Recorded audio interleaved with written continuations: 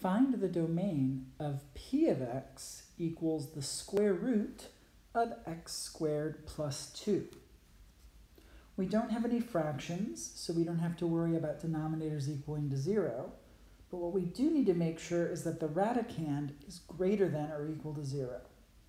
So we need x squared plus 2 to be greater than or equal to 0. Now, I'm going to claim that this is always going to be true no matter what x is. And to see that, what I want to do is subtract 2 from both sides of the inequality. That leaves x squared alone on the left, and then on the right, this is greater than or equal to negative 2. Now we know that if we take any number and square it, we're going to end up with something that's either positive or 0. It's not possible to square something and end up with a negative number.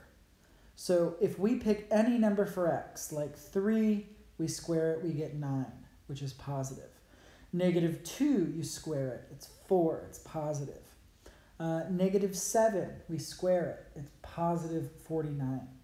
And then even 0 squared is 0, which is not negative. So this quantity on the left is always going to be positive or 0, and that means it's always going to be greater than or equal to negative 2. In fact, it's always going to be greater than negative 2 no matter what x is. So in this situation, any number is going to work here, and so our domain is all real numbers, which we write as the set of x such that x is a real number. And that is our domain.